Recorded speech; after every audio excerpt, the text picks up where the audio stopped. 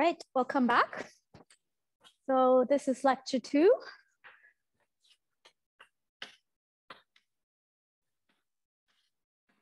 Higher categories. Is this hard enough?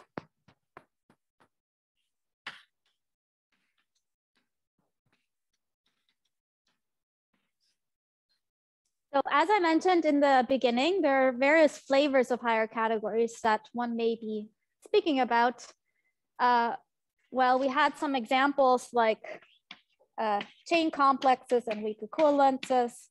We also had examples like categories, functors, and natural transformations.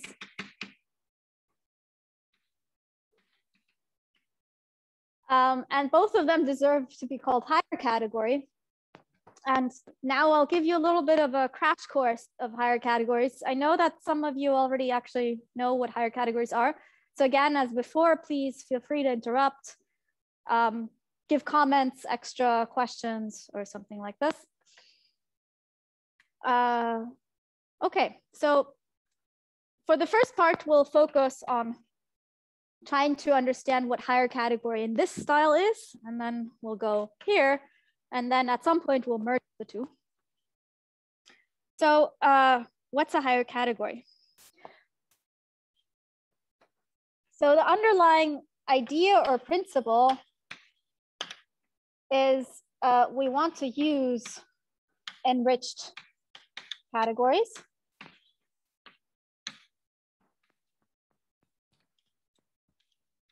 And I mean, we won't quite, but this would be somehow the guiding principle. We want to model something like an enriched category. So what's an enriched category?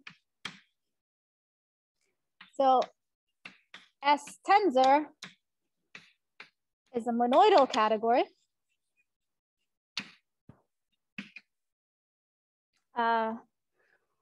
Then definition, an S enriched category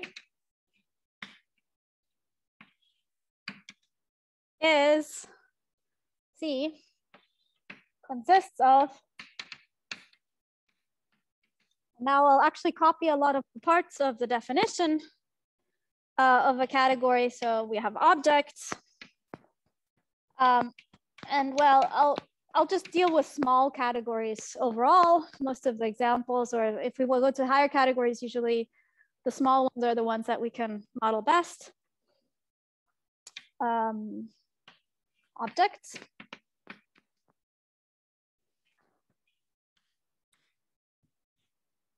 And then M for morphisms. So for every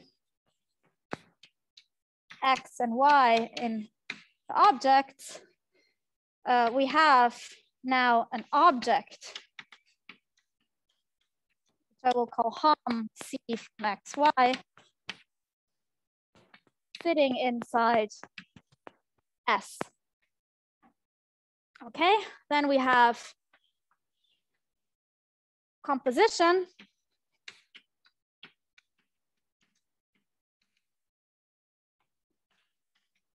If we have X, Y, and Z,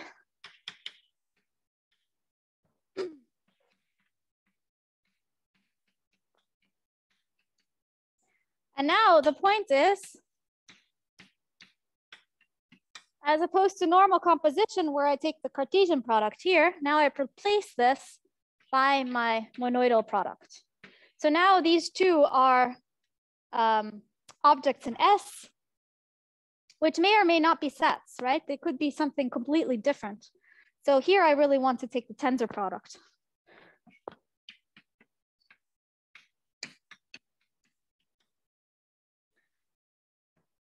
Okay.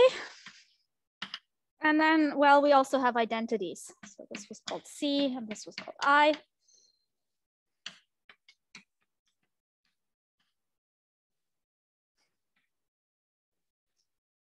So how do I now phrase what's an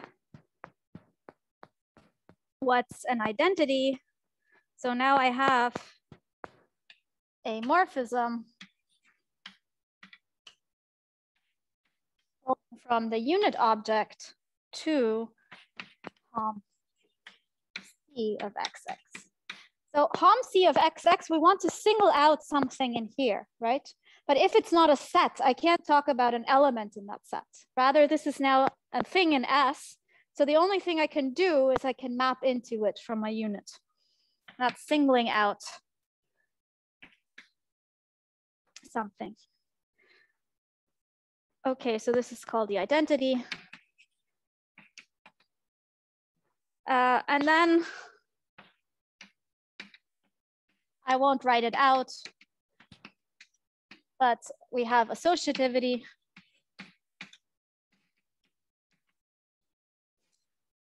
And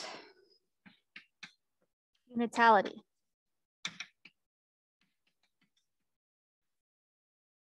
So one thing to point out here is in associativity, we have how many corners? 5? 1, 2, 3, 4. 4. Yeah. So here we have a diagram which must commute. Okay, so that's something just I would like to point out, that in both of these cases, we have a diagram that should commute. Okay, what are the examples that we will want to have?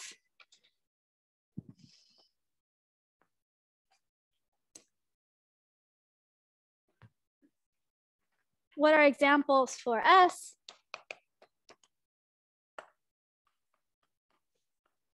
So, well, if we just take sets, then we just get categories. So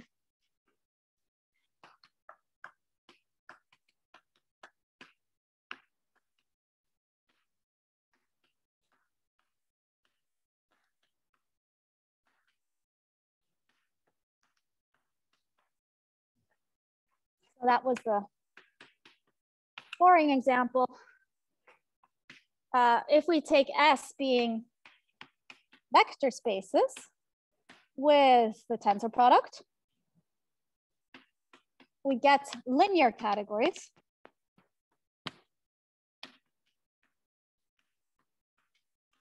So these will actually be rather important in Adrien's talks. If we take S being chain complexes, we get DG categories, which you may have seen. But for us now, the more interesting examples will be taking cat itself with the Cartesian product. And then we get what's called a 2 category.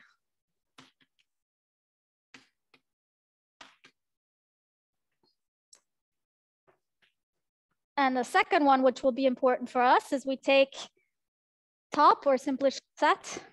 Either one is fine. Start with top. And then this sometimes goes under the name of topological category. But I want to be a bit more careful and say topologically enriched category.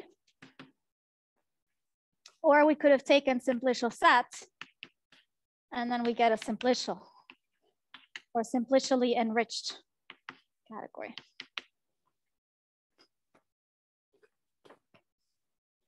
So that's a very slick definition, very short definition of what 2 category is. And so the first example, an example of an example, but example of one is taking categories, functors, and natural transformations. So what's the point here? The point is that if we take B and C being categories, and then I can look at what's now my hom from B to C, they're just functors from B to C. This is a category. So the objects are functors as the notation suggests. And the morphisms are the natural transformations. Okay. The same is true if I instead take monoidal categories. Maybe variation, that's a notation I had used before. And then I need symmetric monoidal functors and symmetric monoidal natural transformations. And then this is my notation. Okay, so basically this is the only example of a two category I really know. All others actually aren't really two categories, but rather they're bicategories. So problem.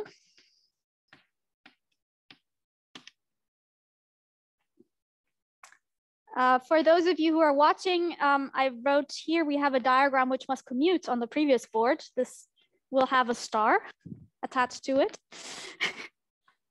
And so star, these diagrams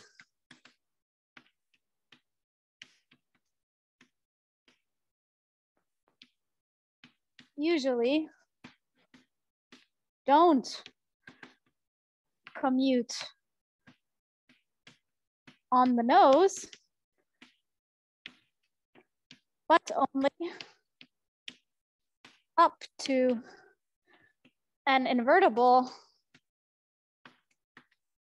two morphism.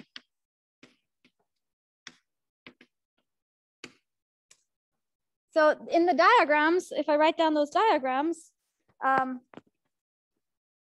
the diagram commuting means that two functors agree or two one morphisms agree. But now if I'm in a two category, I have the freedom of asking for those one morphisms not to just agree. One morphism is just a morphism, but rather to have an invertible two morphism between them. And so now, well, usually those actually are there. So even in the most simplest cases that you can write down, I mean, basically nothing is associative on the nose, but only up to an identification. Okay, so now definition, and I won't write down the details because then I would spend a whole hour just writing out the details, but a bicategory is the same data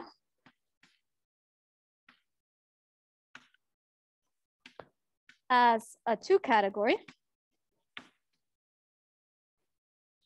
but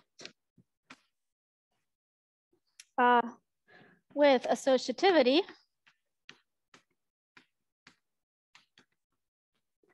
and unitality replaced by two isomorphisms, two isomorphisms.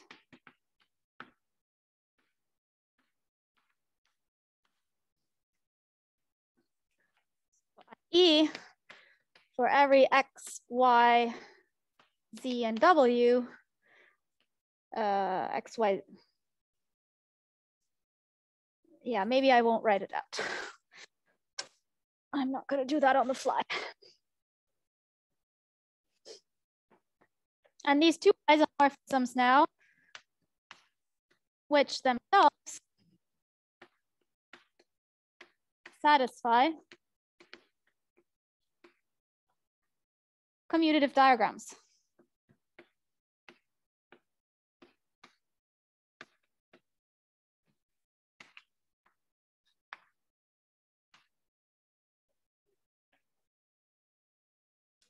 I mean an invertible two morphism. Exactly. So S is cat in this case. So it's a natural transformation. Okay, so maybe this is also a good exercise because writing it out on the board is a bit annoying. Write out the diagrams for the associativity and try to replace the commuting diagram now with a natural isomorphism, and try to figure out what new diagrams could we have. And again, this is something please do come and ask if you get lost. Part of the point of the exercise is to get lost because you will see that there's a lot of data that shows up. Okay, now we have more examples. Switching the board.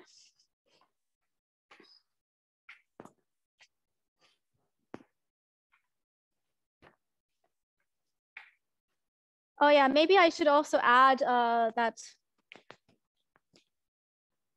we draw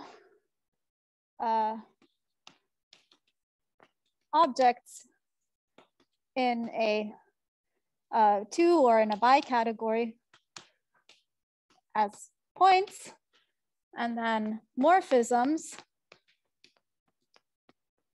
So one morphisms, these are the objects in a hom, as well as usual as arrows. And then two morphisms equals morphisms in a hom as something like this. So this is a two morphism. It's a morphism in a hom. Which hom? The hom from here to here. So this is hom from X to Y, and this is X and this is Y.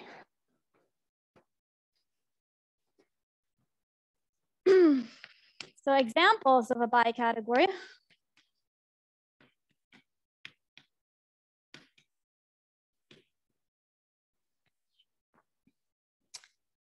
First one I will call alg. I'll give it a little bi.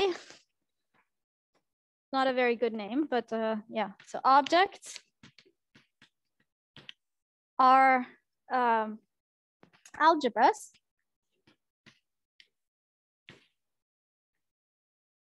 over some ground field. Then one morphisms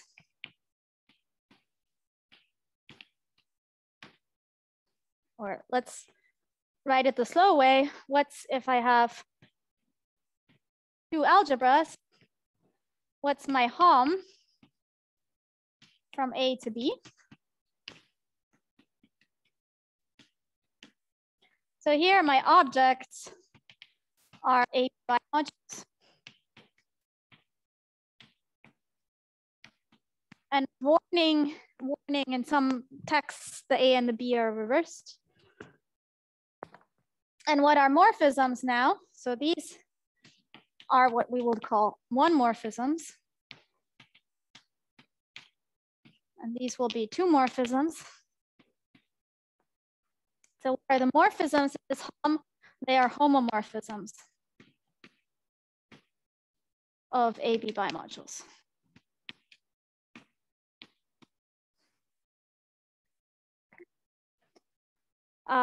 Right, so challenge, why is this not a category? Try to think about that. All right.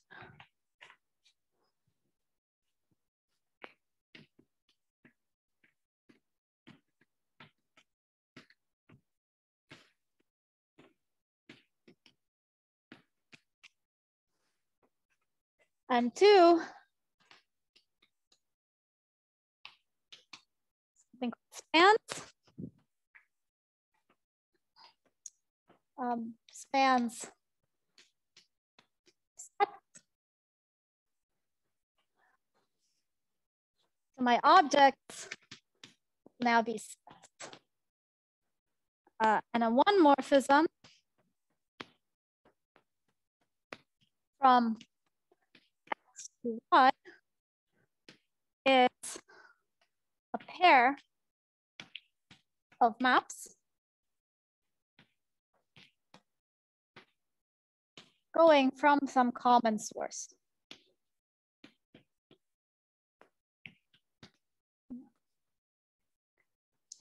Nobody asked me what composition is here. So what's composition? So if I have an AB bimodule M, and yeah, I wrote them, of course, the other way.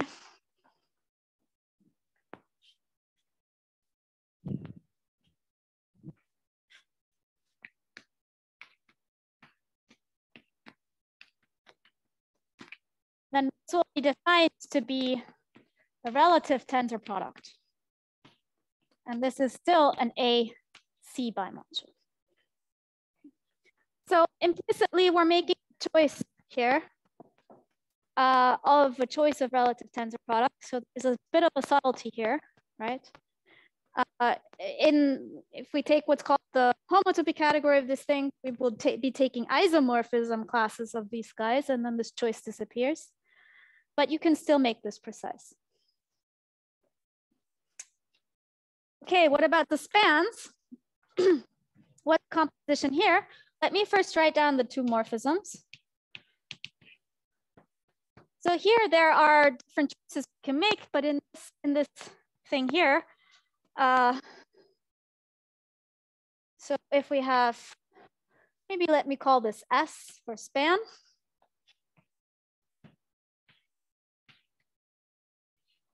So if we have two of those, then what now is a two morphism? It's again a pair of maps.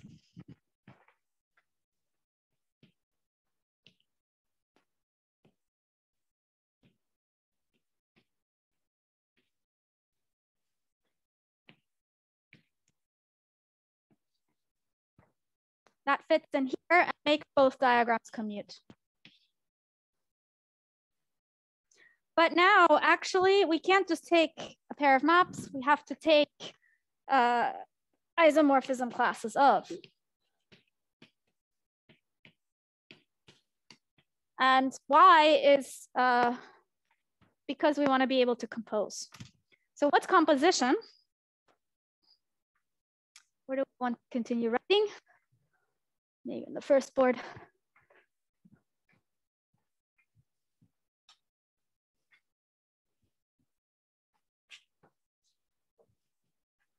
So right now we're really working on this side. We'll get to this one in a moment.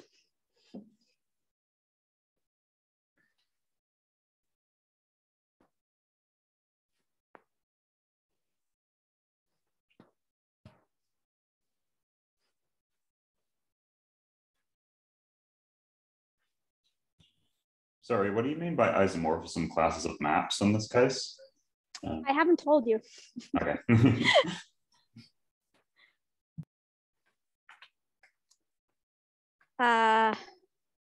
Right, so what I can do is I can take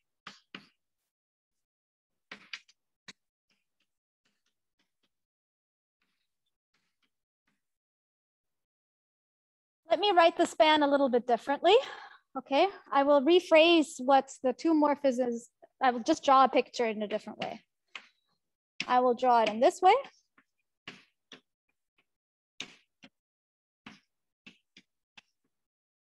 Okay.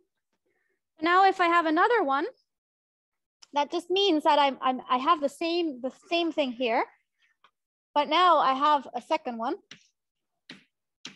and I can ask for a map here. That's an isomorphism. Okay, so this is an isomorphism.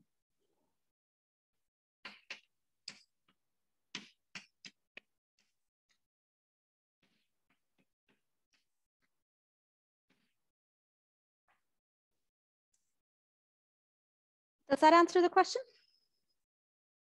Yes, it does. Thank you. Okay, so what's composition?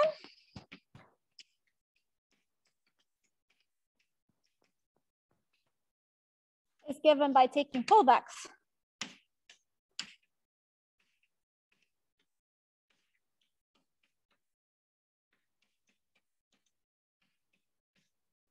So if I have my one morphism and another one, Where's the iPad to move things down?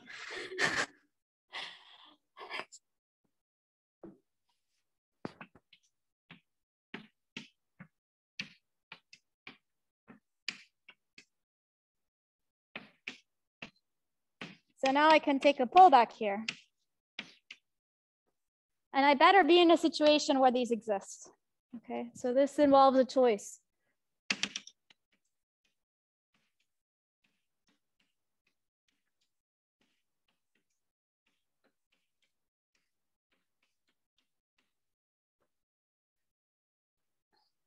Okay.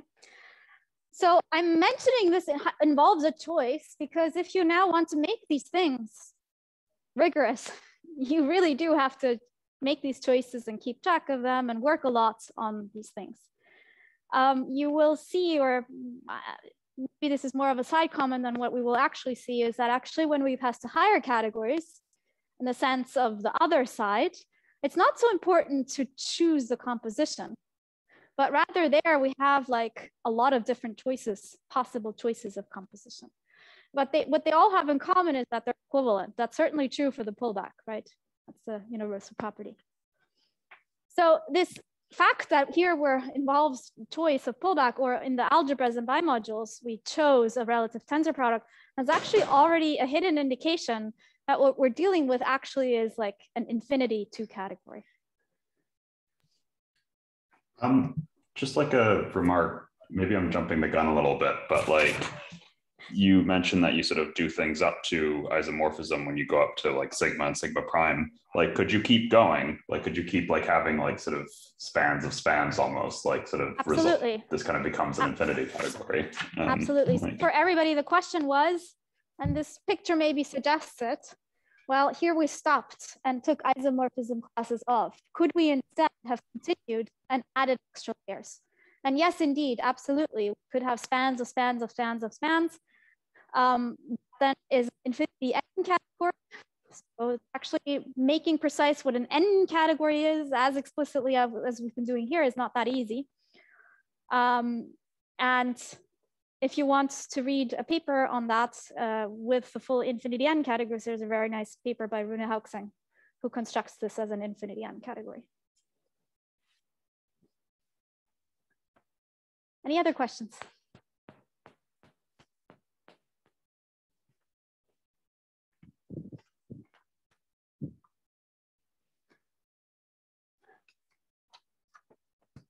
Okay, great. So what's our main example? We want to get back to Bordisms. Ooh, new technology.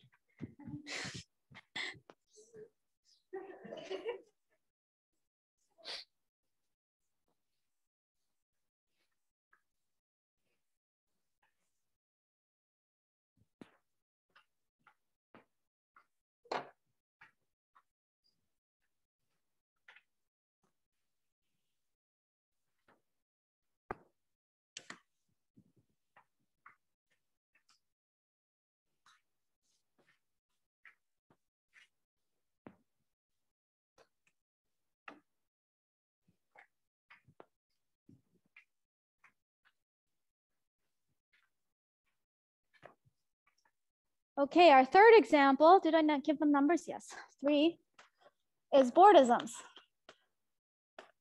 And well, I mean, to make things fully technical precise, we before already had to work quite a bit. So I won't be able to give you all the details. And if you want all the details, go in the very nice thesis of Christopher Price. And you will see it takes quite a lot of pages. So what are the objects?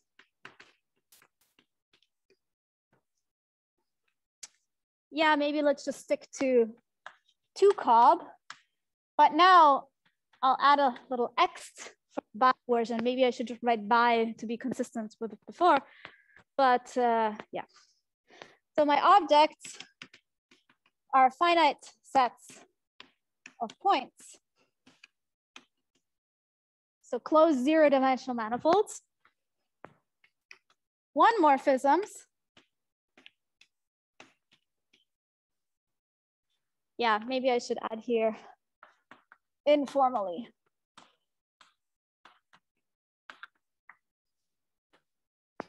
So what are one morphisms? So I have a one-dimensional manifold with boundary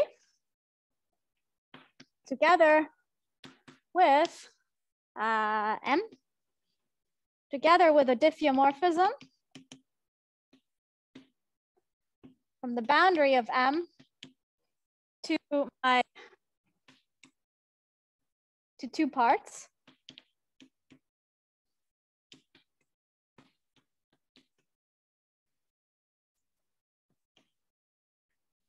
So this will be the source. This will be the target.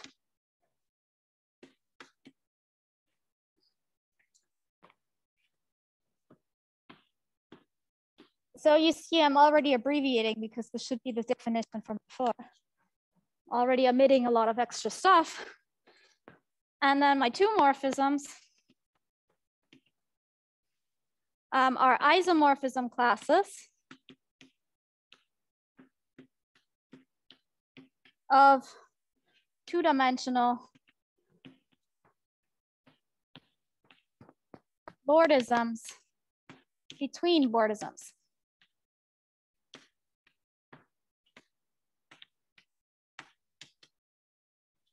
So this is, what is this? This is a two-dimensional manifold with corners. So with corners just means it's modeled not on a half space, but rather on a corner. And then here now I'll start maybe adding with some extra stuff.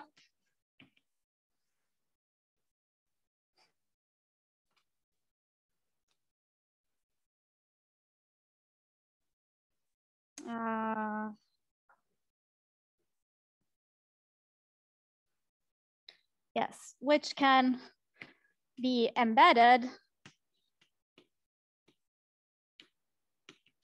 into a little square cross an R infinity.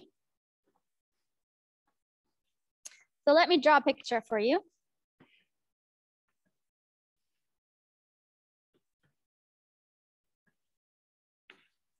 Something like this. So here, the source is front. I'll try to color code it. So this is the source.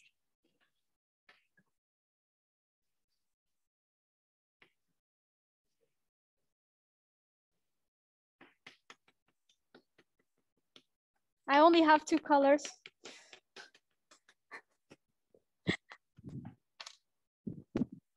And then we have the target. This is the back.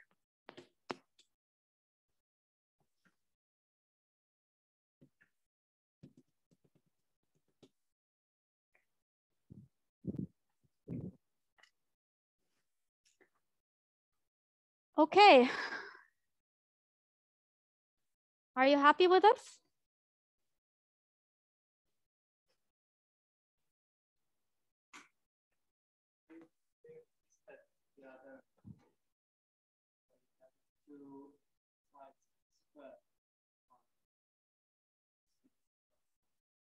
Mm-hmm.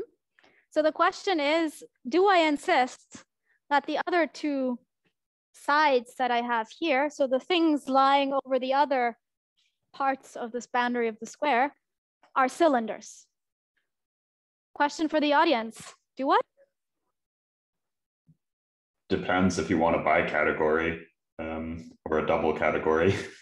Yes, so the reply here was that it should be a bicategory as opposed to what we could call a double category. So yes, I do have to insist that identities here. And this is, note, sides, the other two sides.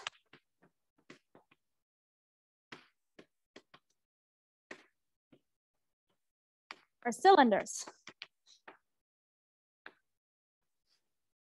So this is because my picture before, a two-morphism was this, and not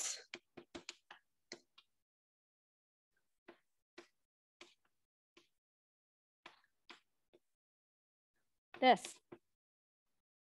Okay, so I only have a source and a target, and those will be the front and the back.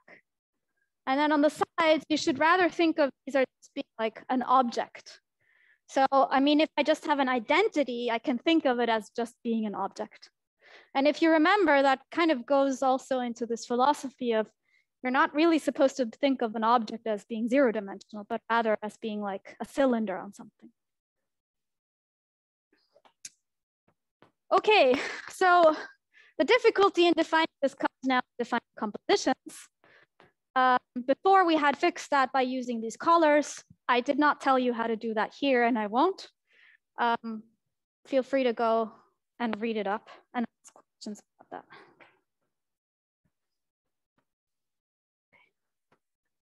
that. This is symmetric monoidal. I haven't told you what a symmetric monoidal bicategory is. In a symmetric monoidal bicategory, there are many more diagrams that don't commute on the nose, but only up to something. And it becomes already quite involved writing things down. Are there any questions? Can you speak up a little? The way I drew it. So the square is this one. And then the R infinity is here. So this is how I will usually draw it.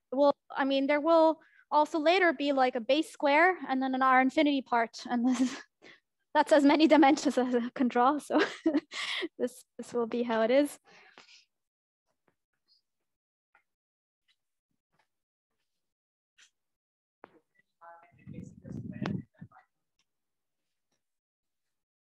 Gluing becomes more difficult, right? So the nice thing here is I can just patch squares next to each other, and then up to a linear rescaling, it's still a square, right? It's up to, exactly. But rescaling just, I mean, I can just take a product of rescalings and that's it. So it's just, I mean, yes, you could absolutely. It just becomes more complicated to write down.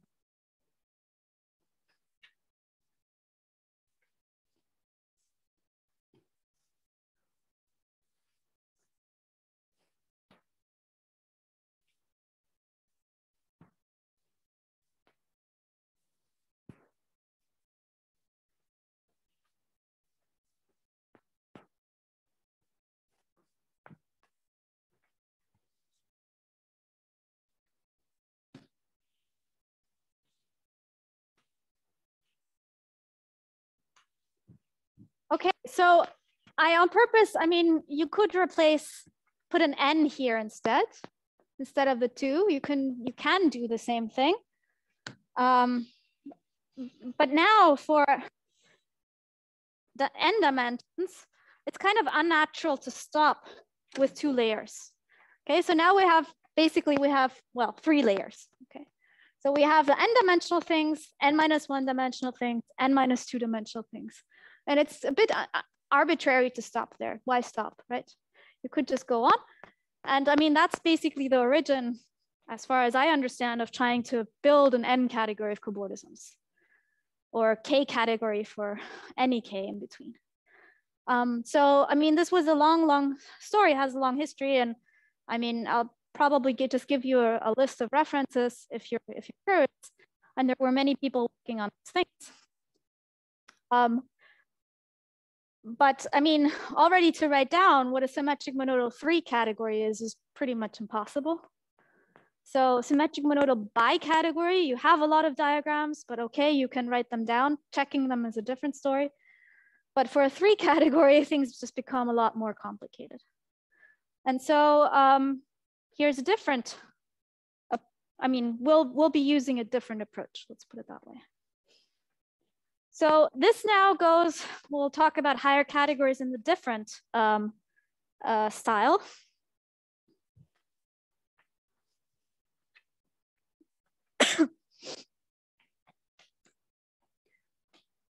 instead of just adding k-morphisms up n and getting an n category, we will try to just add all k-morphisms at the same time.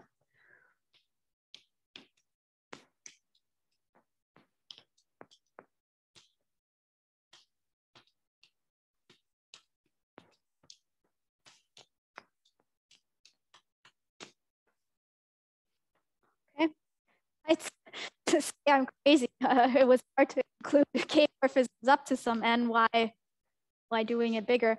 There were very clever people who figured out that this is actually easier. So let's start with the situation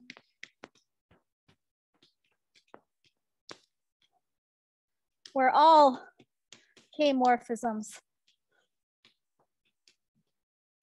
are invertible. This will be called an infinity groupoid. So this here says that the infinity in front says we have k-morphisms for all k. So the idea, going back to Grothendieck, is the following. So given a space X, topological space,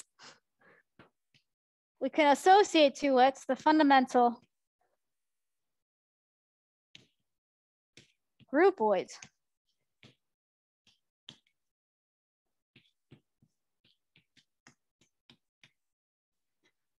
So objects are the points in X, and the morphisms are paths in X.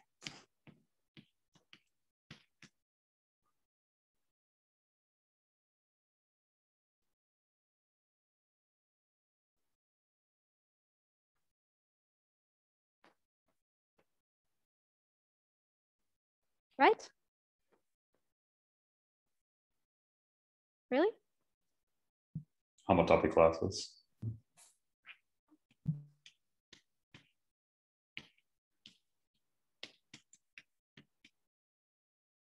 And I'm stressing this because I want this to ring a bell, okay? We've been doing this all over. We've taken iso classes of, diffeo classes of, homotopy classes of, and that should ring a bell. We can also now instead not take homotopy classes of, but rather we just keep paths. And now, well, we can compose. It's not associative anymore, but it's only associative up to a homotopy. Does that ring a bell? What could that be? A category. Yes, but what? A little bit more precisely? By groupoid. I don't know. Yeah, it's a bi-category, okay? So, and this will be called two-groupoid. So it's a bi-category. So now, in this situation, I delete this, I write one here, and then I add on two morphisms, which are now homotopies between paths. Right? No? Yes? What's the problem? Exactly. Now we have to add homotopy classes again. So if you look at the pattern, it's annoying. Always at the top layer, we have to take these homotopies off. Okay. So hopefully, if we continue, and we don't do this, but just add on a next layer instead, we get the fundamental infinity groupoid.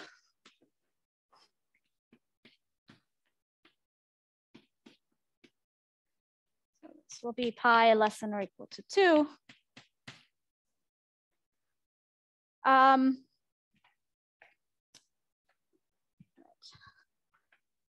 here.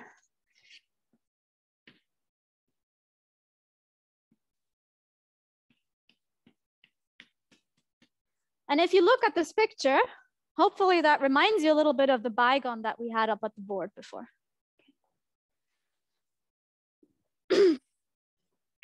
Okay, well, I don't know. I mean, I said I want to define infinity groupoid, right? And now I wrote down, well, this should be an infinity groupoid. We still don't have a definition. So what somehow the hypothesis here is, we turn this into definition. So the homotopy hypothesis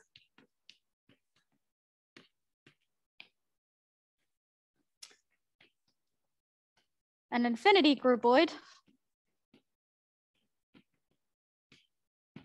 is a space. So here what I really mean, it's a homotopy type.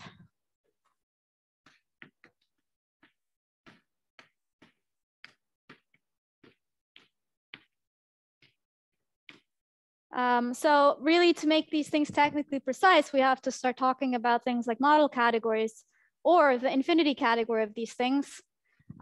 We really want to identify here homotopy types, so topological spaces up to homotopy. Okay. If we have homotopic spaces, they will have homotopic fundamental groupoids, two groupoids, and so on. All right. So this is our definition now. An infinity groupoid is just a space up to weak equivalence. Questions? I've been a little bit like. Just a second, there's one in the audience. Oh, sorry.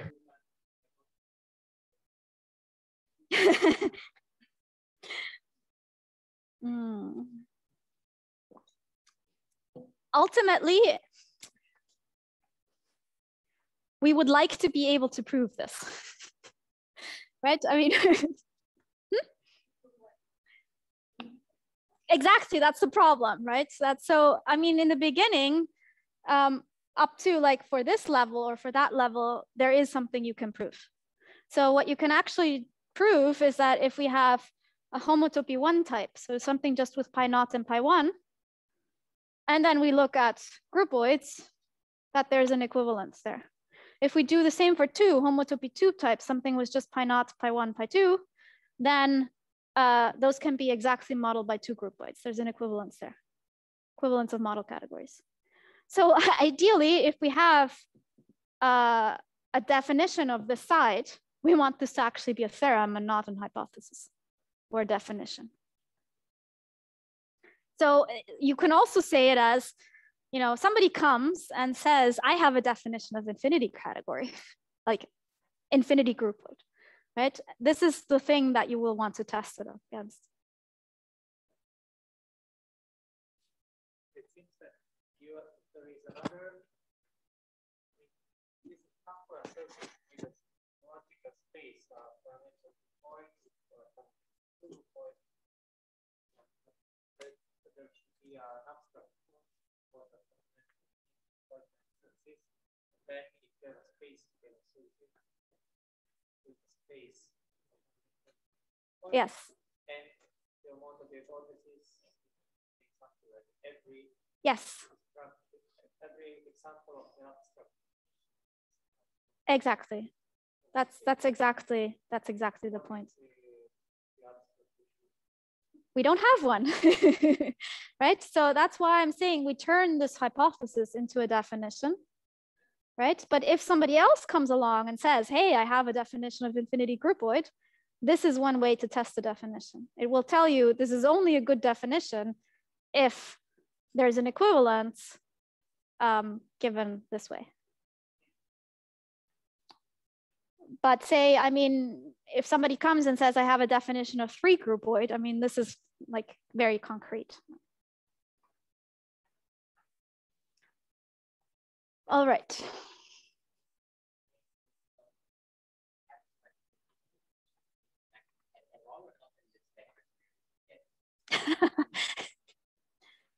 Well, I don't have a better definition than the homotopy hypothesis, or a different definition than the homotopy hypothesis. Do you? I mean, I. What if I wanted this to time?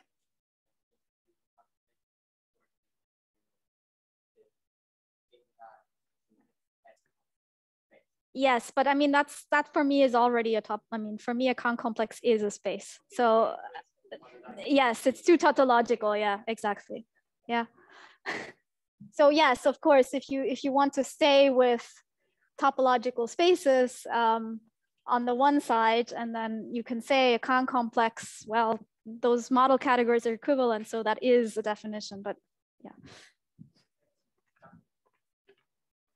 Yes, yes, absolutely. I mean, there is something to prove there, but I asked if people were familiar with spaces are simplicial sets or something like this in the questionnaire, and it sounded like everybody was familiar with it. Okay.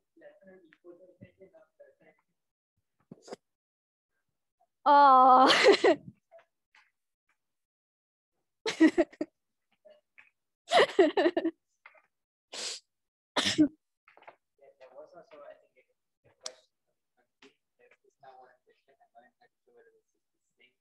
Okay.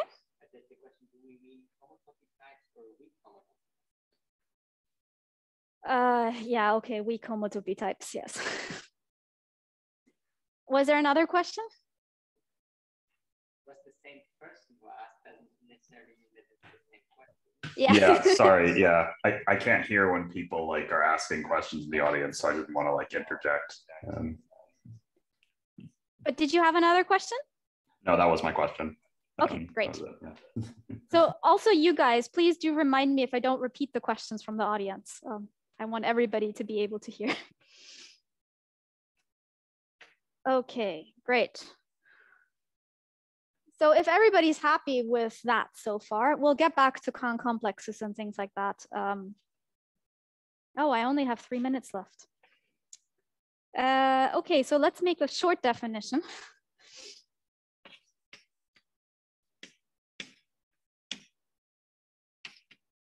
So now we can try to define infinity one category.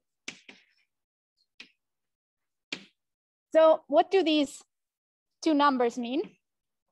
This here means we have k morphisms for all k. And this here means that for k greater than 1, the k morphisms are invertible.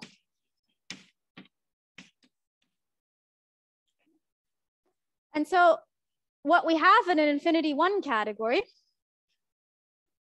is certainly for fixed objects x, y. So let this be C. We certainly want to have something like a hom.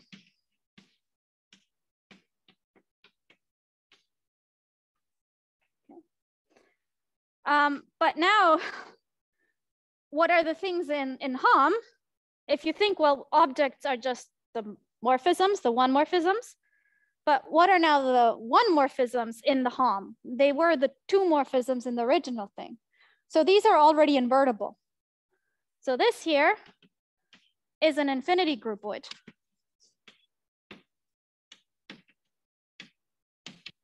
i.e., by our homotopy hypothesis, a space. So definition attempt 1.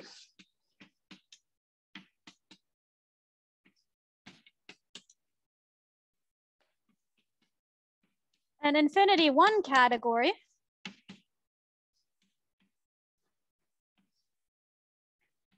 is a category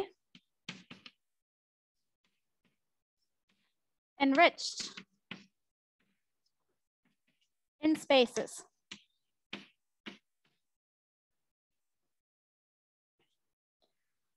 So this is a perfectly good definition, just as two categories was a perfectly good definition. But we have the same problem here that we have for two categories. It's too strict. So if we have this enriched in, we again have associativity on the nose.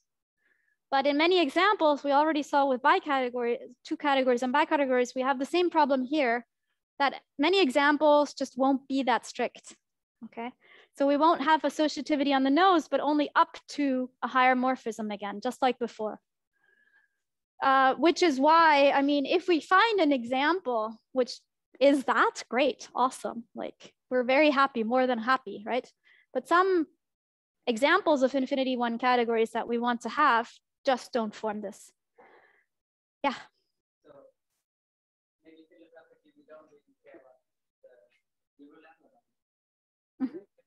Just take a 2 point, give one path between the and then take on the upper level of the thing. Then I don't really necessarily point take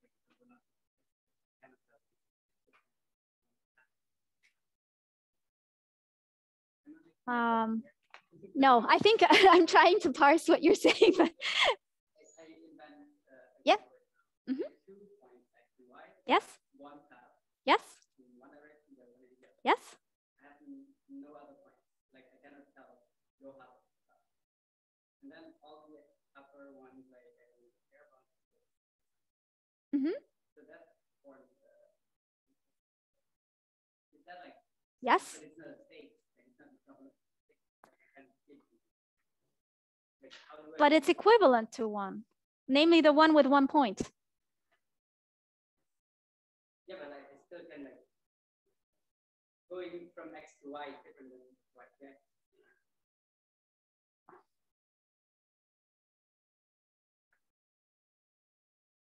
So you're telling me you want the groupoid. I'm on board 1, right?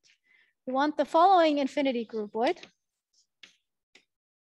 You have a point and another point. So these are my objects.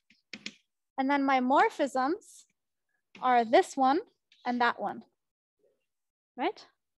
But you have no relation between those paths. But this is invertible, right? So this also goes in the other way. And there's also, okay. They are invertible to each other. They are inverses to each other, okay?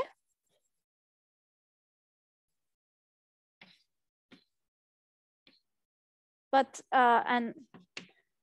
this here as an infinity groupoid will be equivalent to just a point, right? Even as categories already, they're equivalent as categories, as groupoids. Yeah. This is called the walking isomorphism. It's actually a really important one. We'll see it reappear in the next few days. I'll already give it a name. This is actually a very important example. So these are actually equivalent as categories. Or also as groupoids.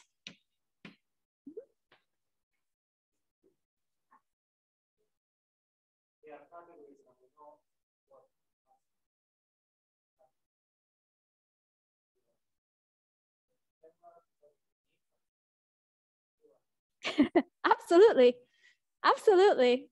But that's why I'm saying like the homotopy hypothesis is now what we will build upon. We will actually forget about this hypothetical definition, abstract definition, and use the other side instead. And there we know what equivalences are. They're just the weak homotopy equivalences.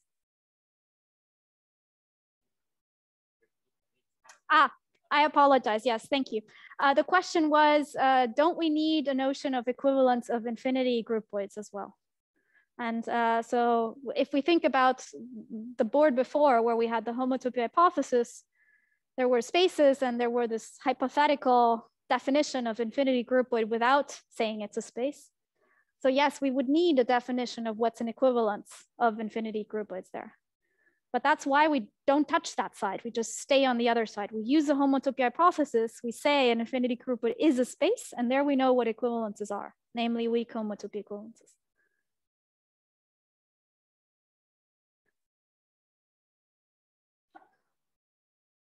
There was a comment I wanted to make before, but I think I forgot. So maybe this is a good place to stop. Are there any other questions?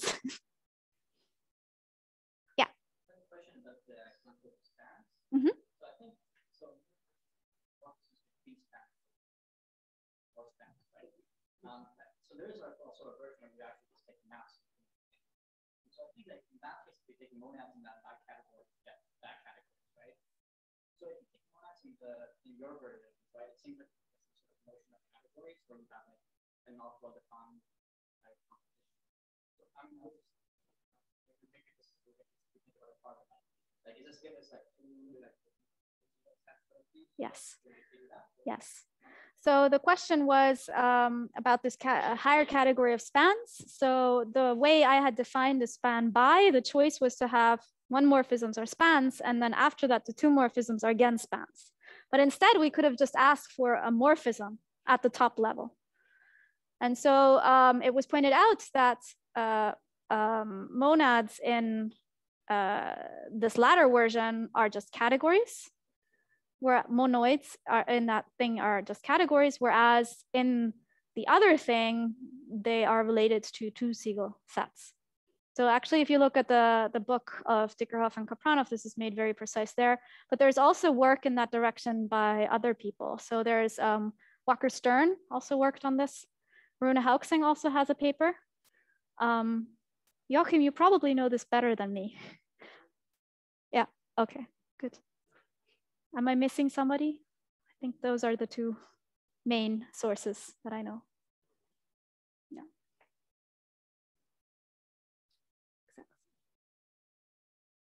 Any other questions? Yeah.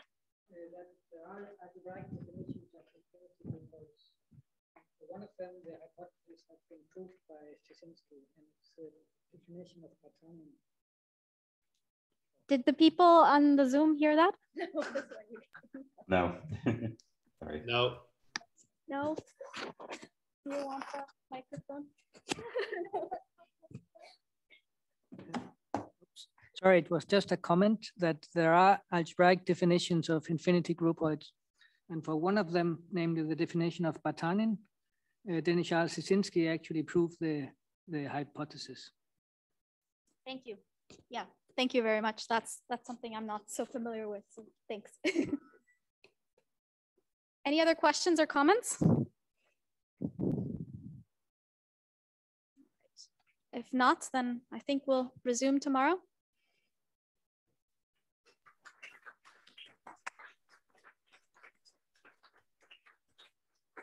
Should I hit stop? Yeah.